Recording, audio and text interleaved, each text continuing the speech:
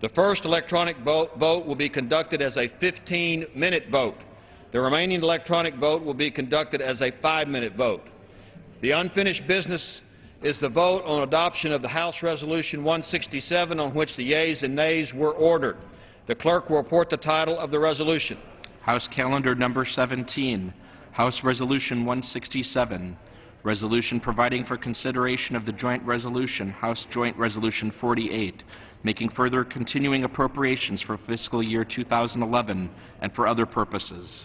The question is on adoption of the resolution. Members will record their votes by our electronic device. This is a 15-minute vote.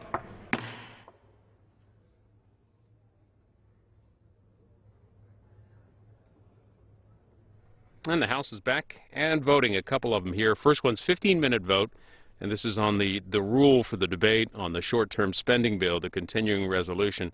It's a 15-minute vote. The second one will be a 5-minute vote on the journal, again, the official written record of the previous day's activities. But the main business of the day is the short-term spending measure. Speaker Boehner said earlier today that he's confident the CR is going to pass.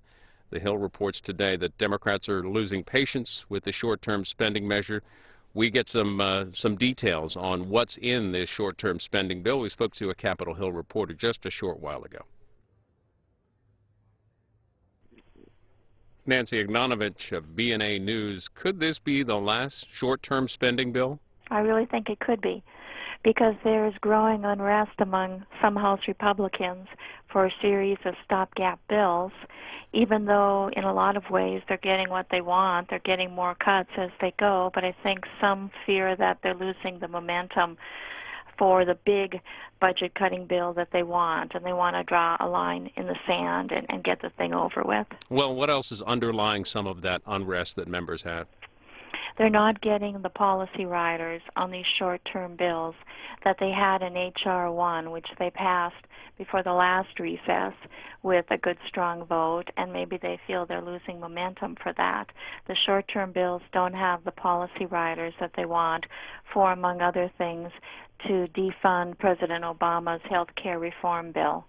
Well, let's talk about the longer-term bill. The negotiations continue behind the scenes. Any idea how those are going? Actually, we haven't heard much about the negotiations on the long-term bill. After last week, when we didn't hear about any talks, we thought that they'd be starting up again this week because Vice President Biden, who the President detailed to oversee those talks, has returned from an overseas trip, but we haven't heard about the principals getting together again. And in the meantime, having to work to get the votes to pass the short-term bills seems to take some energy away, so that maybe leaders don't have as much time to work on the longer-term bill to fund the government through September 30th. What about the congressional Democrats? Where do they stand on approving another CR, this one cutting another $2 billion per week? Well, essentially, they are on board, and one of the reasons why is because the cuts that are in the current CR were cuts that the President himself proposed in his budget. And last week, before this bill was unveiled by House Appropriations Committee Chairman Hal Rogers, it had been negotiated with Democrats, including Senate Democrats, and they're on board. So I don't think the opposition is coming from Democrats so much as from some Republicans. Well, assuming the House passes the bill today, what's the prospect in the Senate? Some Republicans in the Senate have said they won't vote for it, including freshman Senator Rubio and now today Senator Jim DeMint. But the minority leader, Mitch McConnell, said yesterday that he's confident this will pass, and he says it should pass. It has his support. It will buy time to get the longer-term bill done, and in the process it also includes cuts that House Republicans favor, and Senate Republicans also. So even though he said it might be a difficult week, and not everyone is happy, he said by week's end he believes it will pass. Well, on the Senate side, will Senator McCain get his amendment approved that would propose providing full-year funding for the Defense Department? I think it's unlikely. It would really change the dynamics of everything, because basically it would fund the Pentagon for the rest of the year and provide all the funding needed for the wars overseas. And that's right there, you know, over $500 billion. And that's a large part of the negotiation on the bill to fund the government through next fall. And if you take defense funding off the table, then it's harder to cut defense as part of this negotiation. Nancy Ignatovich of BNA News with an update on 2011 federal spending. Thanks for joining us. Thanks a lot. An initial debate has begun. This is a vote on the rule for that short-term spending bill. It's a 15-minute vote. One more 5-minute vote will follow. If the rule passes, it allows for an hour of general debate with no amendments. Well, a lot of questions about spending came up today at a quick news conference with Democratic House leadership. You'll hear from Leader Nancy Pelosi and others. We're going to show you some of that news conference as this vote continues.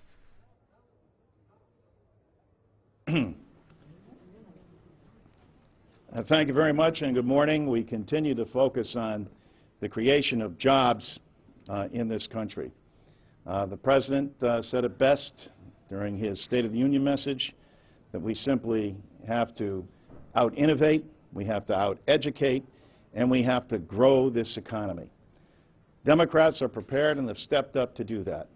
We recognize in these difficult times that cuts have to be made, and we've stepped forward to that as well, putting everything on the table, but drawing a line when it comes to important programs that we face and continuing our focus on jobs. It's been 11 weeks, and the Republicans have focused on nothing but a social agenda. The American people are crying out for jobs, asking us to deal with this deficit. Democrats continue to step up to the plate and offer our handout to our Republican colleagues to come and join us and participate in this. With that, let me turn it over to Javier Becerra, our Vice Chair. Mr. Chairman, thank you very much. Didn't we just see each other a couple weeks ago here? Same time, same location, same situation. Deja vu all over again. Here we go, 2-week, 3-week budgeting. That is no way to run the largest economy in the world or the smallest business on Main Street. But here we are, sputtering 2 to 3 weeks at a time. This Republican roadmap towards budgeting is ultimately going to edge us towards a government shutdown if the Republicans continue this way. Baby step budgeting has never worked for the United States, and it's not going to work this year. We need to have a course that America knows it can follow. The last thing we need is to have further instability. We've seen what happens when you have instability in places like the Middle East. We've seen what happens when government is temporarily out of service, as in Japan. And we see what happens when we have chaos reigning in America when it comes to budgeting. The American people don't like it, and the American people want us to get to work. We should be about hiring Americans, not firing Americans. And this Republican budget essentially takes 700,000 Americans off the payroll. 3 weeks, that's 75,000 jobs that are in jeopardy as a result of this Republican 3-week budget. And so it's time to get back to work and do the business of America, of putting Americans back to work. That's what Democrats have been all about. We started 2 years ago with President Obama talking about creating jobs. We hope at some point after 71 days, Republicans, now in the majority in the House, will talk about creating jobs, not losing jobs. And with that, I'd like to turn it over to our Democratic leader, Nancy Pelosi. Thank you very much, Vice Chairman Becerra. Thank you, Chairman Larson, for bringing us together this morning. Before I join my colleagues in associating myself with their remarks and expanding on them, I want to once again express the sadness and the sympathy that we have for the people of Japan. We're watching closely to see how we can be helpful in a humanitarian way, and the administration has sent help in that regard. Also in the technical way, as far as Daiichi, the nuclear plant there. Is very, very beyond biblical proportions.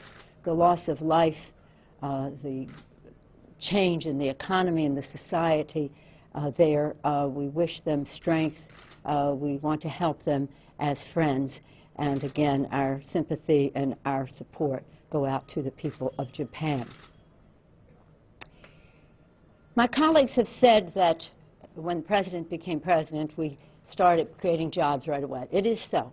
President Obama has been a job creator from day one, recognizing the recession, near depression, that our country was in at the end of the Bush administration. In his inaugural address, the President called for swift, bold action now.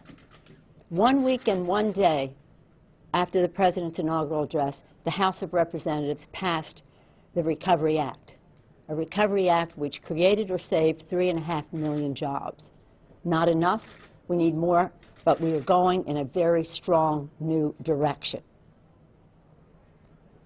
By contrast, here we are, what is it, 11 weeks, whatever. We're in the 11th week of this new term in Congress, and we haven't seen one sign of job creation. In fact, we're going in the opposite direction. Whether you're talking about one economist or another, and whatever their measure it is, it's always what the direction the Republicans are taking us in now will harm our economic recovery. We'll not create jobs, but we'll lose jobs. And the Speaker says hundreds of thousands of jobs, so be it. So be it? No, I don't think so. What we must have is job creation. Actually, the only job creation that has been on the floor of the House in this 11-week period has been our Democratic initiatives. Build America bonds to build the infrastructure of America in a strong way, make it in America, and other legislation to stop jobs going overseas by reversing the tax breaks for companies taking jobs overseas. So those are the only initiatives, and the Republicans overwhelmingly voted against those initiatives. So all we've seen in job creation has come from the Democrats. What we've seen from the Republicans is taking us in the wrong direction.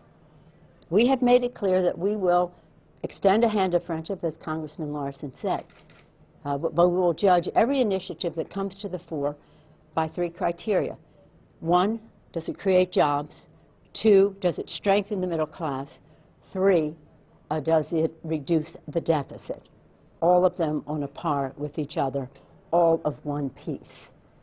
What we see with the reversing the economic recovery in the bill is not an initiative that will reduce the deficit. Instead, we see false economies that must be stopped. Now, we have proposed, we saved $41 billion at the end of last year, $41 billion cut in President Obama's budget. Only one Republican voted for that.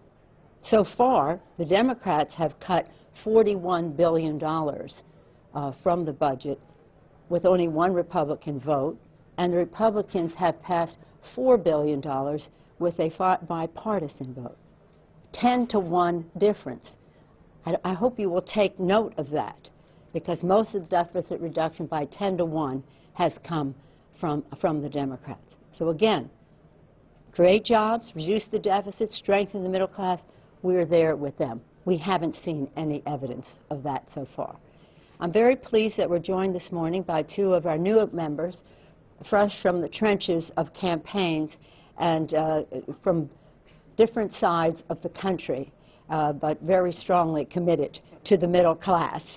First, you'll hear from David Cicilline, a new member from Rhode Island. David. Thank you. Thank you, Madam Leader. I'm delighted to be here with the leadership of the Democratic Caucus. As the leader just said, I'm a new member of Congress. I came here really because Rhode Islanders sent me here to do everything I can to get people back to work. And I fully expected that even though we lost control of the House, that would be our agenda, that the Republicans would take up a jobs plan and jobs agenda. And we might debate about the fine points of it, but we would all be working together to get Americans back to work, to get Rhode Islanders back to work. I've been here 11 weeks. There hasn't been a single jobs bill proposed by the Republican leadership in the House. We haven't had a committee hearing on a jobs bill. We haven't been able to really engage the Republicans in the urgent work of getting Americans back to work. Instead, they focused on reducing investments in things that are necessary to rebuild our country and to rebuild the economy of America. You know, cutting Pell Grants and Head Start and attacking women's health and prevention health services and reducing investments in infrastructure, all the things the President outlined that we need to do to rebuild our economy and to get people back to work. Out-innovate, out-educate, out-invest in infrastructure. That's not happening. And so I'm here to join my colleagues to say our #1 priority has to be to get Americans back to work, to focus on job creation. I've been here 11 weeks. The Republican leadership has not done that. This is really a call to action. Either set out a jobs agenda, a jobs plan, or work with the Democratic leadership to develop a jobs agenda, but focus on what is most urgent to all Americans, and that is getting people back to work. Thank you. Thank you, David. David, thank you for your leadership as I say former mayor of Providence. Up until he became a congressperson, the mayor of Providence, Rhode Island, he knows up close and personal the pain that the American people are feeling, and he's come here to fight for them. Thank you, David Cicilline, Congressman. And from the other side of America, a woman a member of Congress who served in the state legislature there, so she came to the House effective from the start, a leader in the legislature in Hawaii, and now a leader from the start in the Congress of the United States, Congresswoman Colleen Hanabusa. Thank you, Leader, and thank you for your kind words for the people of Japan. Like David, I'm new. I tell people from California, like the Leader, that we make California the Midwest. Hawaii, of course, so anybody complains about air travel, come see me. No. When we looked upon what happened, the devastation that has hit Japan and its impact, in Hawaii, we have already felt it. Our projections and our revenues have gone down for the first time as a result of it, and we know what that's all attributed to. We do know that when we were voted in, particularly David and I, the new ones, people wanted us to come here and address the economy, and specifically jobs. Because jobs is what makes each and every one of us feel good. Jobs is what makes us have public confidence. Jobs is what tells us we're on the right track, and we haven't seen one. 11 weeks have gone by. We haven't seen a job bill yet. But what's worse than that is we have seen cuts. And I'm hoping that the people do not accept just the mantra that if you cut, somehow that equates to saving the economy. It's not the same. Look at what we've experienced in Hawaii, for example. There's a cut. The Pacific Tsunami Warning Center has been cut. What does that mean? Look at all of you who are watching the news reports, and how many of you relied on those reports. It's a cut. Those are jobs. Those are essential jobs, not only for us in the state, but throughout the Pacific region. That is not how we build public confidence. That is not how we tell people we're on the right track. It isn't just cuts. We believe in cutting the deficit. That's part of, like the Leader said, that's part of the agenda. That's equal with the creation of jobs. But there's a right way to do it. And we're here to say to our Republican colleagues, let's do it together. Let's do it the right way. We can get it done if we all pull together. But instead, to simply say cut, cut, cut, it's not going to create jobs, jobs, jobs. And more importantly than that, it's not going to make the people feel good about where we're headed. Thank you. Questions? We'll take a couple. Yes. Mr. Hoyer said last week that this was the last temporary measure that he's going to vote for. Just wondering if that's kind of the sentiment in the caucus, that after this one you'll be more united in opposition to another short-term fix, and if in your discussions also with the White House and the Senate, that's their feeling as well. I certainly think that that's the growing sentiment in the caucus. Many of us didn't even vote for the first one. Do you anticipate that most of your caucus will vote for this one today? I don't believe they will. I don't. We aren't whipping this. People are just voting as they want to convey what this is. That we support cuts, yes. That this is, as the gentleman said, as far as we're willing to go. But for some of us, we don't even want to go that far. But how the Democrats vote on this is not what we should be watching. Where we go from here is what is going to be important. Many feel that this is a ruse, that this is just a matter of death by 1,000 slashes, and somehow, as we said, as Javier pointed out 2 weeks ago, what the American people are looking for is the idea of certainty. And what we've created here is this aura of uncertainty, and with the constant cloud hanging out there in the future that they continue to project, that they will shut down the government. And so this is of grave concern to the American people and certainly to members of our caucus. We heard last week from military leaders about the kind of instability that this budget approach is causing.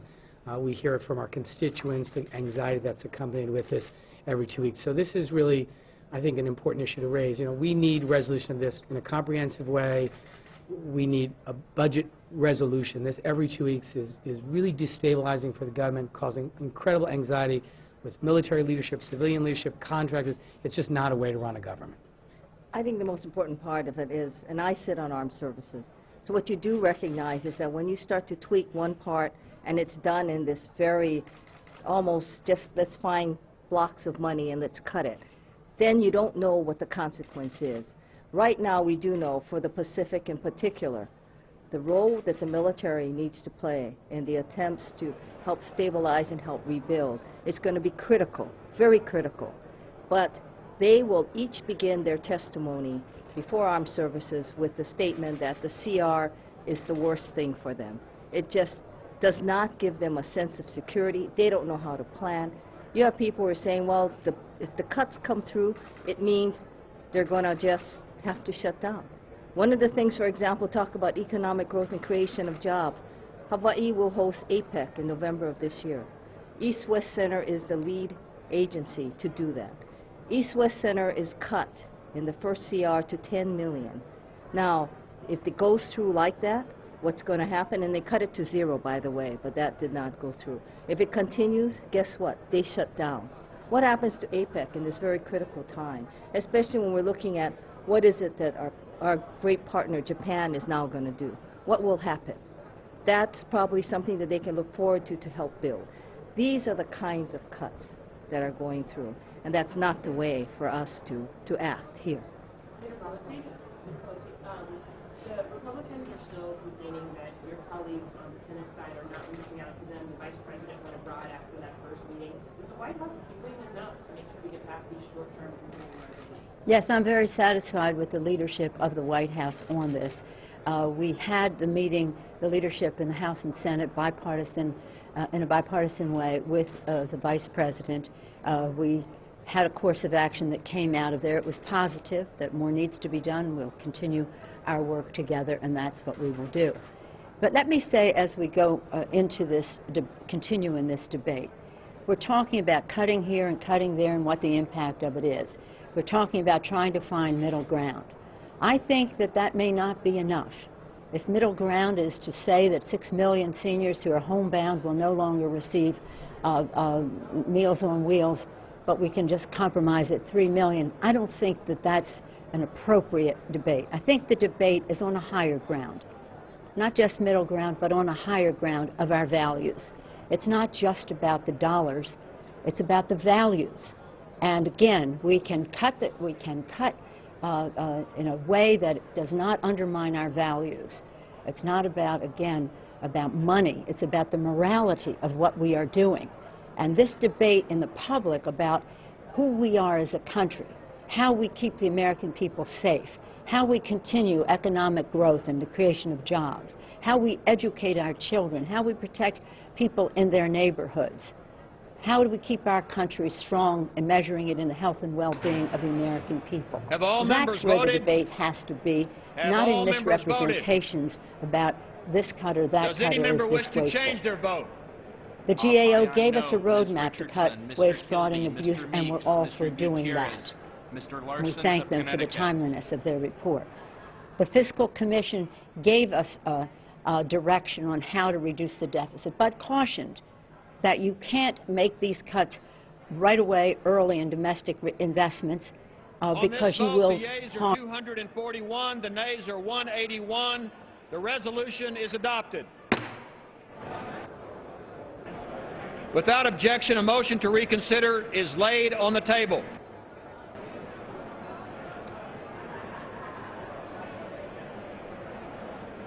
Pursuant to Clause 8 of Rule 20, the unfinished business is the question on agreeing to the Speaker's approval of the Journal, which the Chair will put de novo.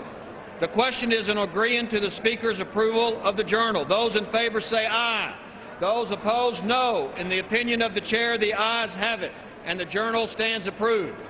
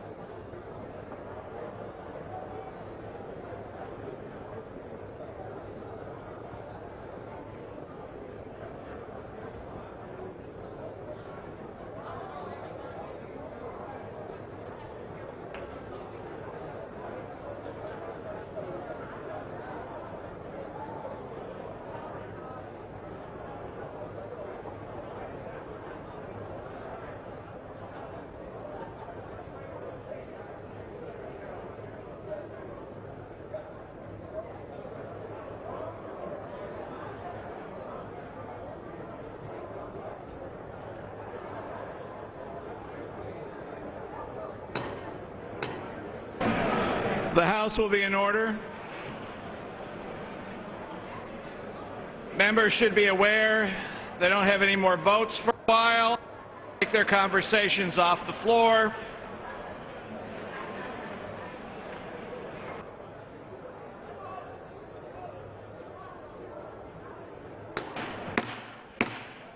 The House will be in order. Members will take their conversations off the floor or take their seats.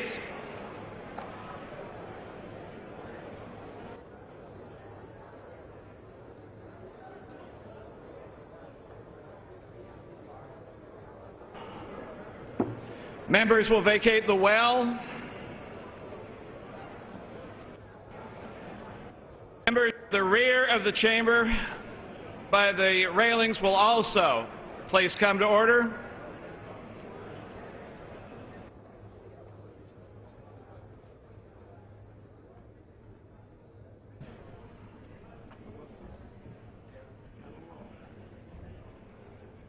I'm not satisfied yet.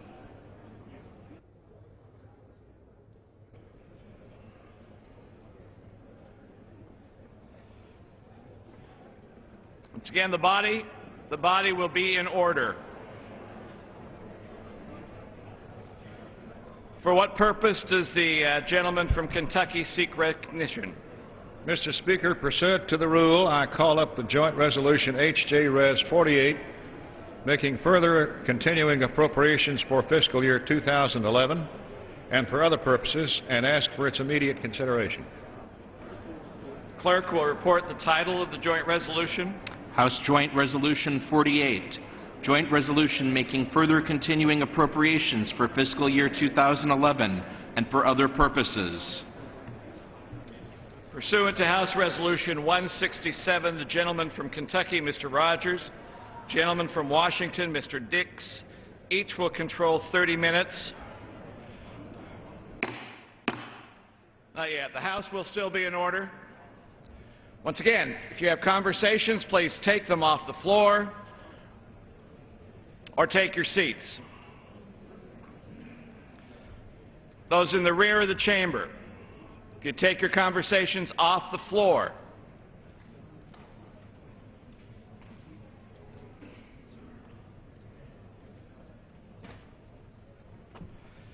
The chair recognizes the gentleman from Kentucky. Mr. Speaker, I ask unanimous consent that all members may have 5 legislative days in which to revise and extend their remarks and include extraneous material on H.J. Res. 48, and that I may include tabular material on the same. Still so ordered. Mr. Speaker, I yield myself such time as I may consume.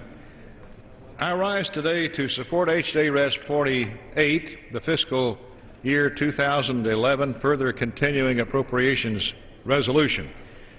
This temporary CR will allow us to avoid a government shutdown that could otherwise occur on March 18th, while cutting spending by $6 billion to control our nation's staggering deficits and to facilitate the continued recovery of our nation's economy. We've made it clear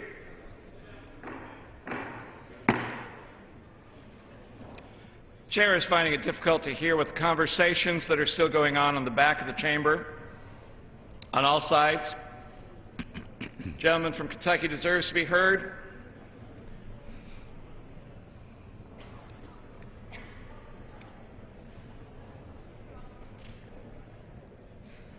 Gentleman may continue. We've made it clear that a government shutdown is not an option, period. We will not allow this to happen on our watch.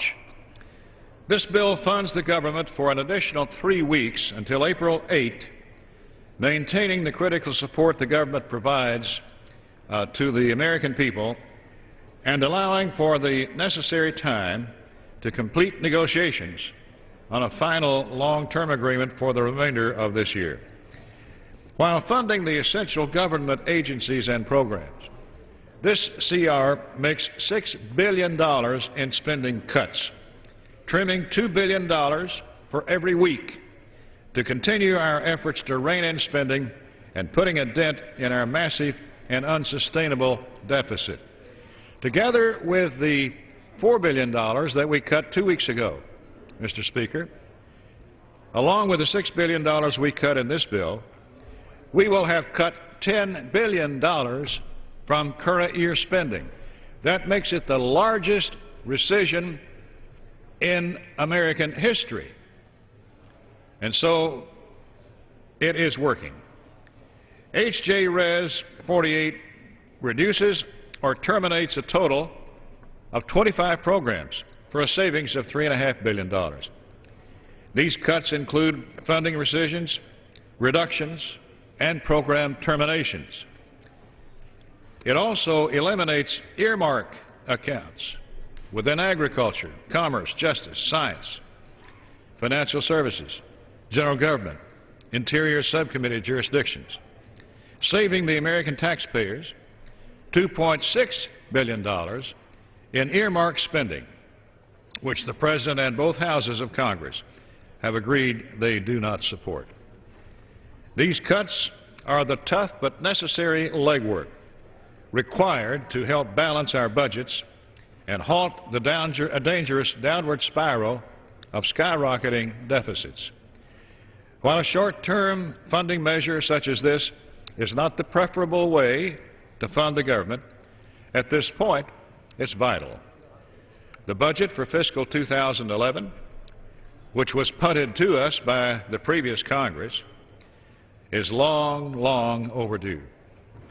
I agree with many of my colleagues that we must get down to business and come to a final agreement as quickly as possible. Our economy must not be threatened by perpetual government shutdowns, which create uncertainty and a loss of confidence for job creators across the country.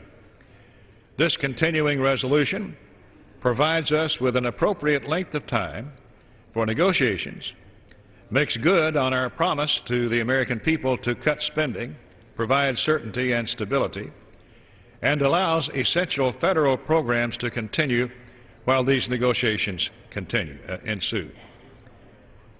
I'm hopeful, Mr. Speaker, that this continuing resolution can be passed swiftly so we can turn our attention to the realities of our debt and deficit crisis and begin to put the nation on the right path for the next fiscal year, 2012. Our constituents have asked us to whip our spending into shape, to provide solutions that help our economy grow and to help our citizens get jobs.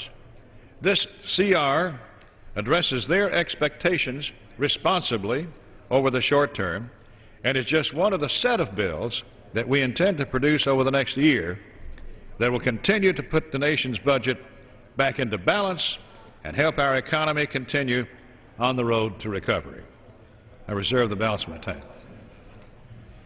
Gentleman reserves. Gentleman from Washington. I yield myself time as I may consume. Gentleman's recognized. Thank you, Mr. Speaker. Today, the House is considering the 5th continuing resolution for FY11 to keep the federal government running.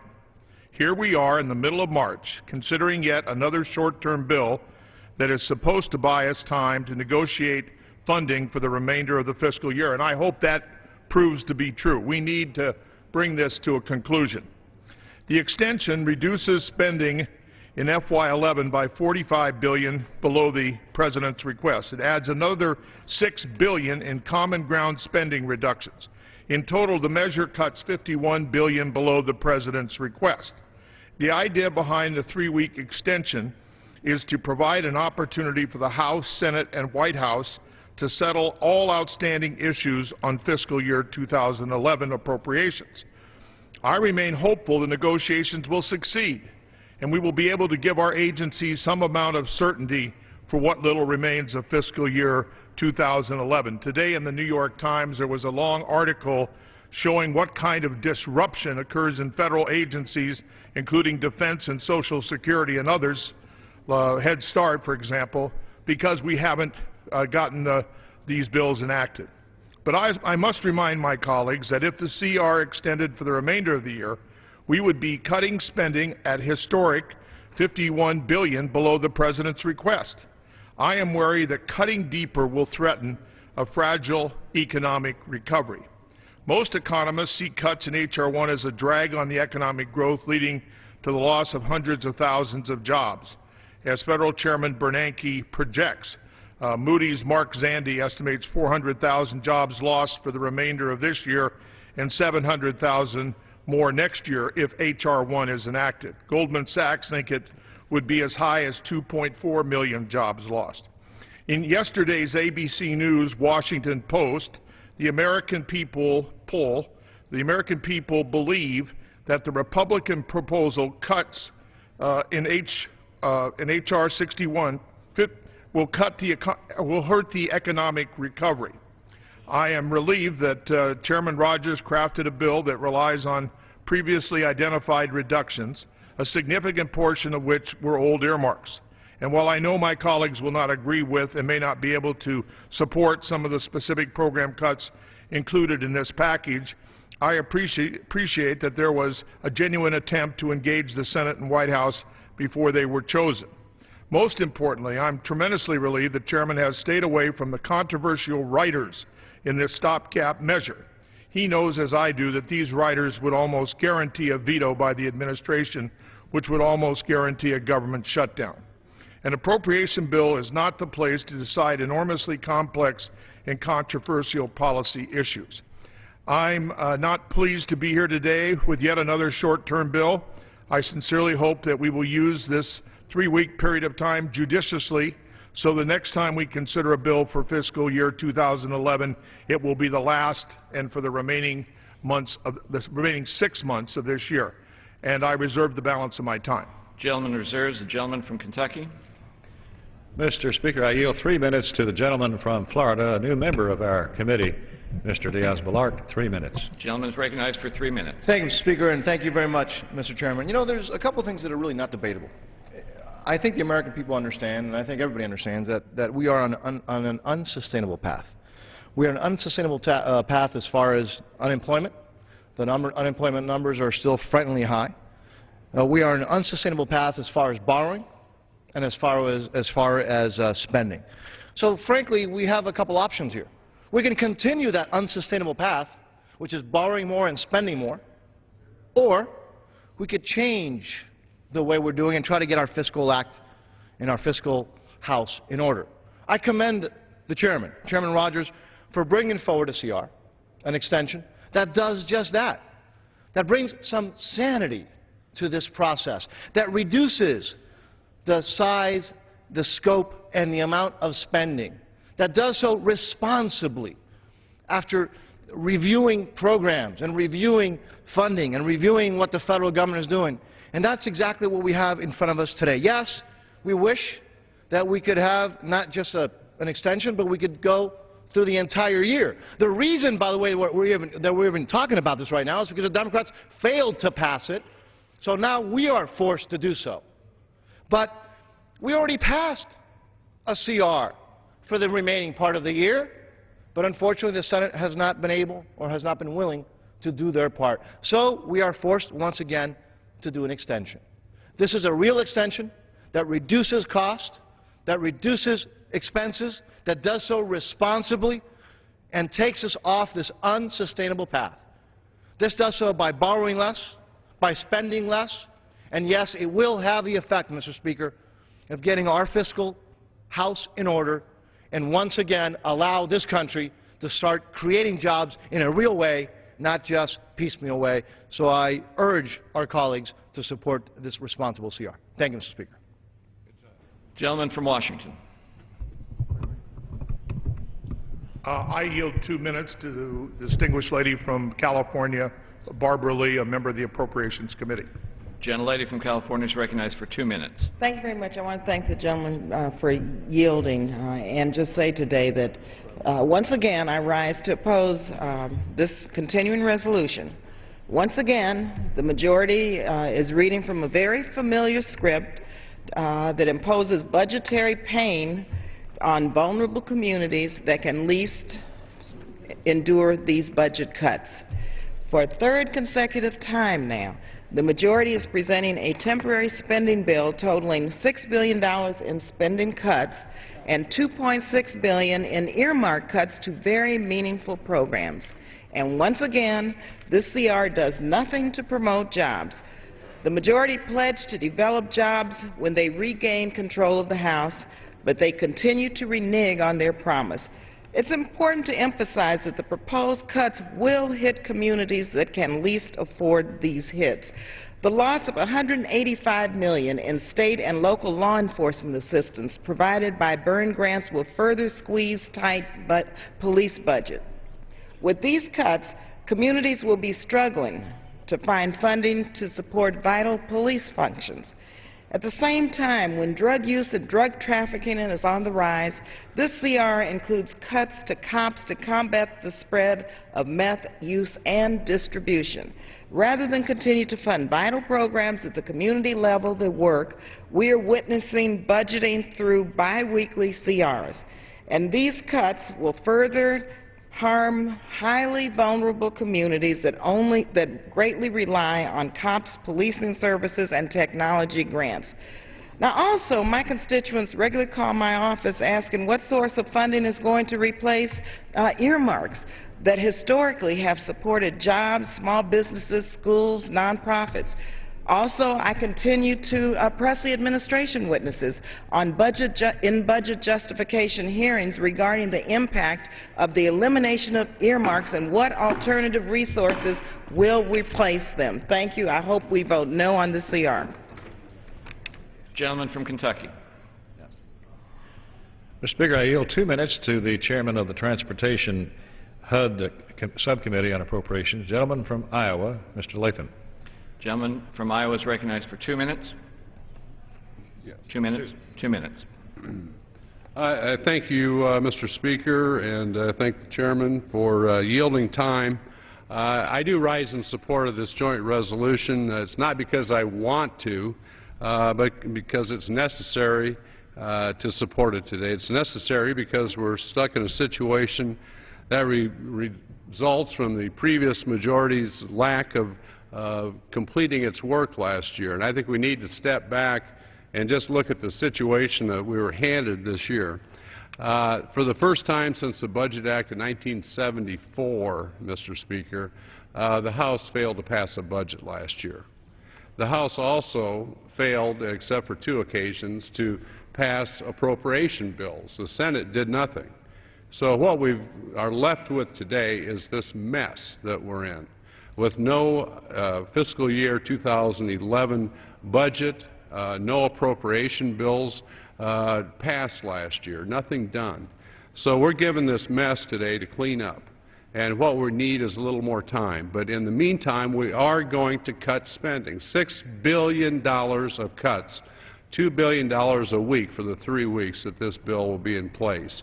It's not enough. We've got to look at the overall problem that we have in this country, $14.3 trillion of debt, an annual one-year deficit of $1.65 trillion. Now, while this just scratches the surface, we've got to address long-term the spending here in Washington, D.C. We've got to look at not just the discretionary side, which this bill does, but look at all the entitlements. We're only addressing about 15% of the whole budget in this bill. We've got to make sure that we look at all the other 85%, which is mandatory, which are other spending that are out there that cause this explosion of debt that we have. What this is a very good first step of going forward to really get a handle on the spending. And also, Mr. Speaker, I would ask that the White House finally get involved and show some leadership as far as trying to get our fiscal house in order. And I yield back. Gentleman from Washington. I yield 3 minutes to the distinguished gentleman from Virginia, Mr. Moran, who is the ranking member on the Interior and related agencies, Appropriations, and EPA, and also a former chairman of that committee. Mr. Moran. Gentleman from Virginia is recognized for 3 minutes. I thank the very distinguished member from Washington and thank him for his leadership. But he knows as well as do, I trust, all of the members, that this is no way to run a government. Lurching back and forth like a drunken sailor, the agencies not knowing when or whether they're going to get their money. Actually, I should take that back because the Navy would never conduct operations like this. And the distinguished chairman from Kentucky well knows that this is not the way we want to be doing business.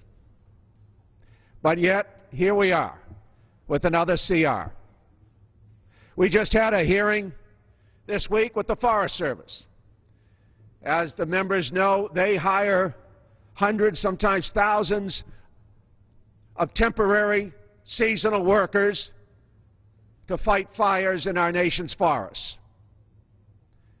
They can't do that.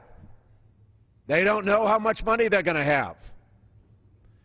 And the folks that they would hire seasonally, as a result, can't take those jobs, don't know what they're going to do. It disrupts people's lives. Hundreds of thousands of people's lives directly, millions of people's lives indirectly. As I say, this is no way to run a government. But why are we doing it? Because we can't agree on H.R. 1, and we shouldn't agree on H.R. 1 as passed by the House. So many riders that should have gone through legislative committees that did, in fact, when they were put in the bill, after careful consideration, and we gave them 10 minutes of debate in the wee hours of the morning and stripped that language from the authorizing legislation. That's no way to run a government. And beyond those riders, there's thousands of programs that are being cut willy-nilly. One such program, for example, National Oceanic and Atmospheric Administration. They provided the early warning to people on the West Coast when they knew about the tsunami. And yet we are told by NOAA that the 30% cut in this bill, 28% cut in this bill for NOAA would dismantle our early warning system to save a few $1 million. That's just wrong. You know, there was just an article that people are beginning to realize other things that are cut in this program to save a few dollars. Now, $285 million is not a few dollars, but consider what happens when you cut $285 million out of the program integrity section of the Internal Revenue Service. They collect $10 for every dollar we spend. And so you cut out $285 million, and it costs you about $3 billion in revenue that should be collected. Gentleman's time. I yield the gentleman an additional minute. Gentleman is yielded an additional minute. The only point that I started by suggesting, and I'm sure it's not in contention, this is no way to run a government. We have a responsibility on the Appropriations Committee to fund these agencies, to determine our priorities, to reflect the interest and the will of the American people. This process does not do that. The bill, H.R. 1, does not do that. The American people deserve better. They deserve careful deliberation. We need to cut, but we need to cut responsibly. This bill will pass, but this should be the last CR. Let's get a full-year appropriations bill passed as soon as possible. I'd be more than happy to yield. There was an article today in the Washington Post how House GOP spending cuts would add up to more spending later. I mean, this is what we worry about here. I yielded additional minute, and one of the things that I'm most concerned about is the Women and Infant Care Program, WIC, where you provide nutrition to an expectant mother who's probably on Medicaid and help her and the baby to be born in a more healthy way. And we find out that the hospitals in this country provide $26 billion of health care for these same babies who are born premature. So it's, you know, pay me now or pay me later. And in this case, it would be a lot more. The IRS is another example. NOAA weather satellites is another example. In the middle of this tsunami and earthquake, we need to be doing more in these areas. And the American people understand this. They want us to make reasonable judgments. And I hope we can make reasonable judgments. I happen to be the ranking on defense. We can cut some money out of defense. We cut $15 billion. We can do a little bit more in that area. But I just think we got to be careful, and when this final package comes together, we got to take out the ones that would be revenue raisers. I thank the very distinguished gentleman. Time has Thank expired. you. And I thank the chairman. Gentleman from Kentucky. I yield myself 1 minute. The gentleman from Virginia says that the public deserves that we pass appropriations bills. And I could not agree with him more. His majority last year failed to pass a single bill out of the 12 that we were supposed to pass. That's why we're here. We're trying to clean up the mess that the gentleman from Virginia's party left us when we took office in January. And so that's why we're here. Yes, it's a terrible way to do business, and this should be the last CR extension that we pass before we have an agreement with the other body and the White House on the rest of this year. However, Mr. Speaker, again, the gentleman's party in the Senate refuses to pass a bill and lay something on the table. We are going to the conference table to negotiate, and we're sitting there by ourselves. The other body will not come forward with a proposition. Until that time, I don't know what we do. Now I yield 3 minutes to the chairman of the Homeland Security Subcommittee on Appropriation, gentleman from Alabama, Mr. Aderholt.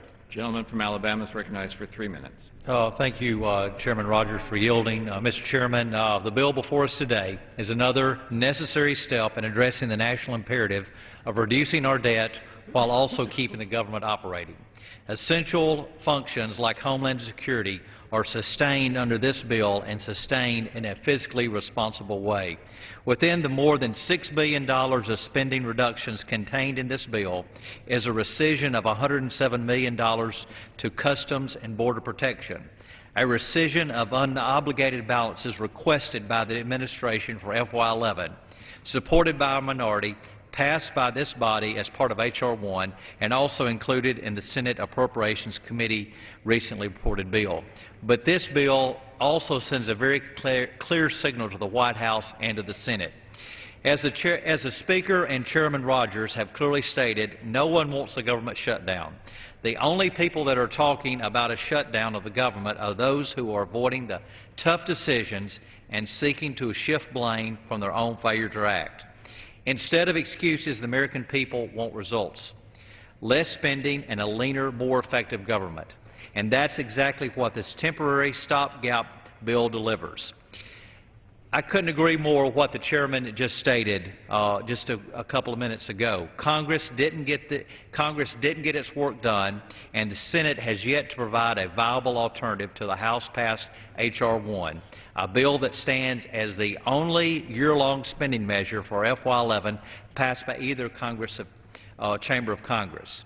So complaints about a short-term stopgap bill like this CR ring hollow when the House-passed solution has been on the negotiating table for almost a month.